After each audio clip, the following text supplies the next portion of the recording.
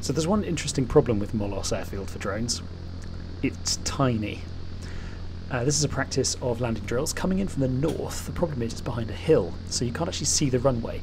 We're navigating in on that big rock, which is both a landmark and an obstacle, and it's kind of terrifying. Just on the side of this ridgeline, and as we cross the ridge, the runway suddenly pops into view. But we've got quite a lot of height to lose. There's the last 15 metres or so we've got to dump pretty quickly, and that means that we're still coming in quite fast, 130 as we touch down, and that meant I actually ran out of runway on this approach. So we'll try coming in from the other side to the south.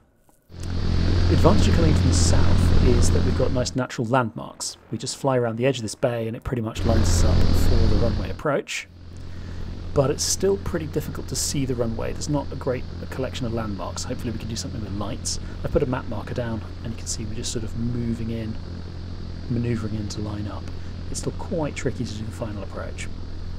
So we'll deal with that by doing a bad final approach. Flaps are down at max, gear is down. I'm desperately trying to bleed speed and altitude here. I don't know what the stall speed of a Yabhon is, but at 190 or so, it is wallowing around the sky like a pig. It's really not very happy, but if we come in any faster, we simply don't have the runway. I'm mashing the speed brake at this point, trying to dump as much speed as we can. We come in very low onto the grass on this terribly badly maintained runway, and we basically touch down at the end of the runway there with very little vertical descent rate, very low speed, and we still chew up practically the whole runway on landing.